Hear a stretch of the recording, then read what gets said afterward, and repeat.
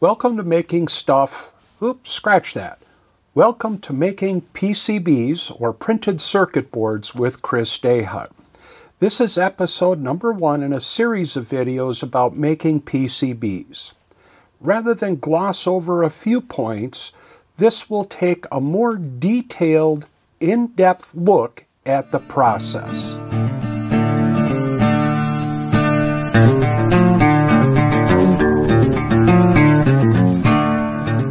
While there are means to get circuit boards made professionally rather quickly, you can go through, design up your circuit board, send the files to a company, typically offshore, overseas, China, and they can very quickly make the circuit board for you at a reasonable price and ship it to you in about a week.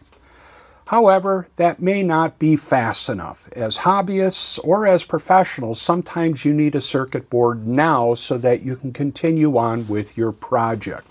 And that's who this is really for. Those of us that want to do it and want it right now. For us makers or tinkers or hobbyists, getting a circuit board made can be challenging. We can design it up, hopefully, and send it to an overseas factory, and they can manufacture it rather quickly and ship it to us. Turnaround time is about a week.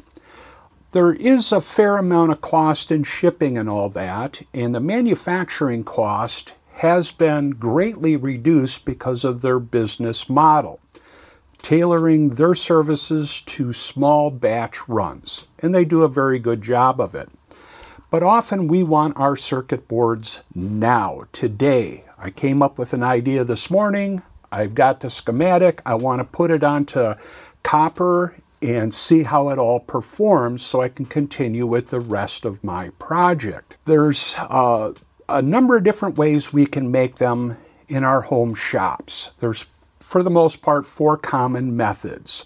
And this series is going to focus initially on isolation milling, which requires a CNC router to do it with. And we'll get into a lot of details on that, and the costs aren't as high as you may think. Circuit boards can be made using perforated boards that are made specifically for that purpose. There are holes drilled in the PCB with pads around each hole. Simply insert the component and solder it in place, then connect them with wires. After you get that done, you would also need to cut the PCB to size and shape as needed. The next method that's very common is chemical etching, or sometimes called chemical machining. It's a process where you use chemicals to remove the copper in areas where you don't want it. For example, around a trace or a pad. A trace is what is called, so to speak, a wire that conducts electricity from one location to another. After you do that etching process, you would then manually drill the holes and then cut the shape of the circuit board to the desired shape.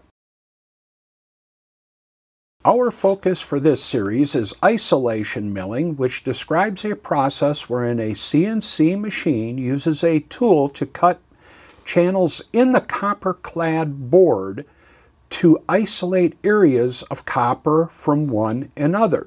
Because the machine is a CNC milling type machine tool, it is very flexible in what it can do besides isolation milling. We can do milling, drilling, cutting, and engraving.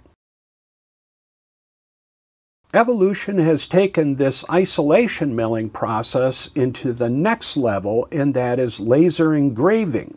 We would use laser engraving in a similar process to isolation milling, but instead of a cutting tool, a laser is used to remove the copper. After lasing, you would need to drill the holes, and depending on the power of your laser, you would also have to cut the PCB to the desired shape. Continuing with our comparison and discussion between the different methods, I think it's important that you understand why I favor isolation milling. I can have a PCB within hours, including design time. Often I'm very impatient and want to do things now, not next week. I have the equipment. Yes, I'm very fortunate in that I have a very good CNC router that has been actually optimized for making PCBs. But it's a CNC router, so it's a very universal tool in my shop. And you'd be surprised as to how inexpensive they are these days. Isolation milling, hole drilling, legend engraving, and shape cutting in one process, meaning that I can put it on this one machine and perform all those operations. I can get very good looking results. They're not professional, but they're very close.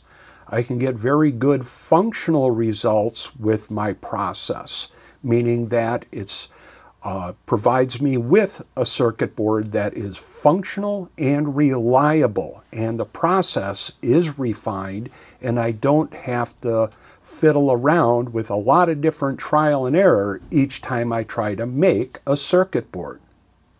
There's no toxic chemicals to dispose of, and there are no toxic fumes causing severe damage to other tools and machinery in my shop. Ferric chloride and cupric chloride, the two most common chemical mixtures, are very corrosive and can cause a lot of damage. Looking at a few of the drawbacks for isolation milling, professional circuit boards look and function much better. No doubt about that. The equipment can be expensive depending on your perspective. If you're just buying a CNC router for making PCBs, yes, it's a pretty healthy investment. No matter what, you're still going to need the drill bits to drill the holes, so that cost is a wash. Limited resolution. Your trace width would be approximately 0.010 of an inch or 0.25 millimeters and larger. In rare instances, you can actually have a narrower trace width, but it does take extra caution and extra steps. You're limited to the number of traces between pins and pads, and that's really important when you're working with integrated circuits, especially the surface mount ones, where you need to run traces between two pads. You can only make traces so small in this process, and it may not work with some of your components, so be aware of that. But the rule, as mentioned just previously, stands pretty true. You're pretty well limited to 2 layers, just as you would be with perf board, chemical etching, or laser engraving. These all pretty much fit into that 2-layer category where you can't go beyond that, and professional circuit boards can. To help with understanding and having a good comparison between the 4 different methods that we're talking about, I've created this comparison chart. I'll keep it brief, but it is important to understand each of these features and whether it's an advantage or disadvantage. Cost, perf board is the cheapest. Laser engraving, because the machines are still expensive, is the most expensive. Chemical machining isn't so bad. Depends on the chemicals you're using and the required support equipment for them. Isolation milling, you can get them cheap, but you're going to do a lot more of the nitpicky stuff than you would with a good or better machine. Accuracy. Perf boards, well, pretty much they're very low resolution. You got a hole that's every 0.1 inches apart, and that's about as fine of a resolution as you can get. They're 4 very simple circuit boards. Isolation milling, chemical machining, and laser engraving are all very high accuracy systems. Drilling for perf board is not needed. If you're doing isolation milling on a CNC machine, it can perform the drilling operations for you using drills. Chemical machining and laser engraving do not offer that capability.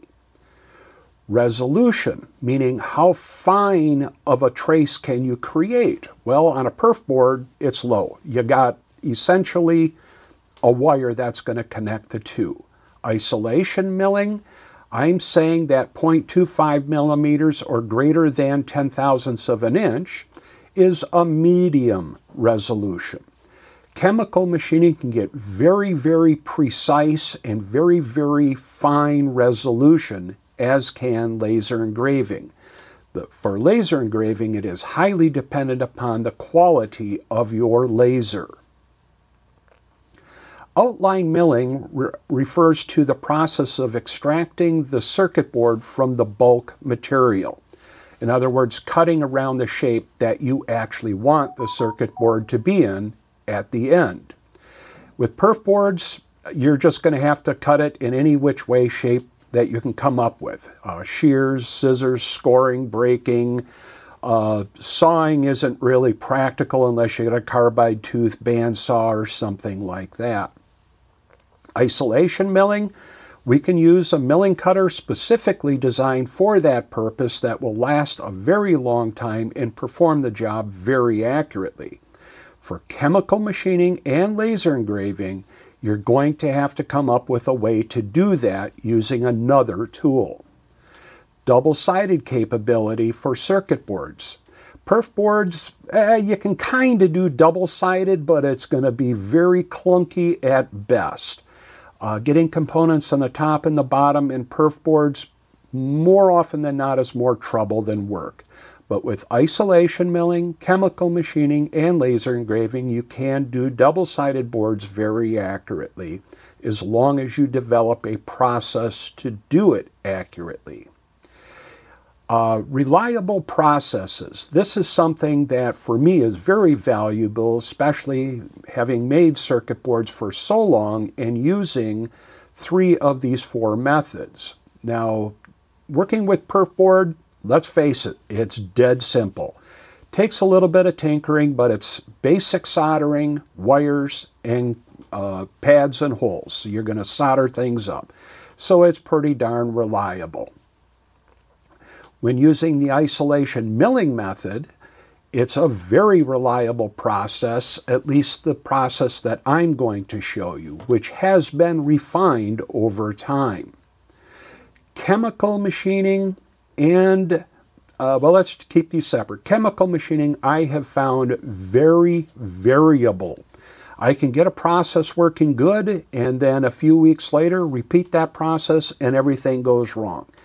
It has to do with many different steps of the process to get the results you need. And those steps are not really easy to analyze and understand when it's right and when it's wrong, because a lot of it is invisible until you get the final result.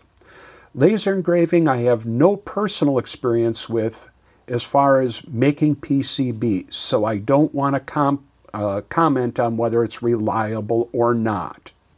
For through holes, the perf board really stands alone in that regard because the holes are already in the material, but they are in very specific locations of which you have no control over. With isolation milling, through the process in its entirety, you can also perform the drilling operations using different size drills and putting the holes exactly where you want them. For chemical machining and laser engraving, that would be entirely a manual process to drill the holes. Surface mount chips and so forth really don't work well with perf board. You can kind of get them to work sometimes, but it's rare. Isolation milling can easily create surface mount pads in any location and with great accuracy, just as you can with chemical machining and laser engraving. Toxic and hazardous chemicals. For perf boards, not really. Not at least in the manufacturing aspect of it or the usage aspect of it as we would as a hobbyist. For isolation milling, You could perceive the copper waste or the circuit board material waste as possibly toxic, but the volume and quantities are extremely small. For other industrial companies that are processing G10 material and other resin glass materials, their products are not really considered hazardous waste either, even at their volumes. Chemical machining, yes, you're going to have toxic and or hazardous chemicals. There are some non-toxic chemicals. There are some chemicals that are very toxic. Are they hazardous? It depends on your location and on what they allow and what they consider to be toxic or hazardous. I myself know that when I've had the chemicals in my shop for extended periods of time, even closed up inside of a Tupperware type container, sealed tight, it was hazardous to all the tooling in my shop within a 10 to 20 foot, about a 3 to 4 meter radius of that solution. So to me, it's nasty stuff. And finally, laser engraving generally is not considered hazardous, although the fumes from the process of lasing the copper and substrate material could be hazardous.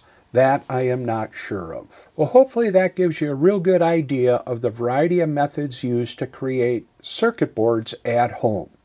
In our next video, we're going to take a very detailed look at what is needed for the isolation milling process. That'll wrap it up for this video. I look forward to seeing you in the next one. And if you could be so kind as to subscribe or give me a like or share with your friends, I would greatly appreciate it.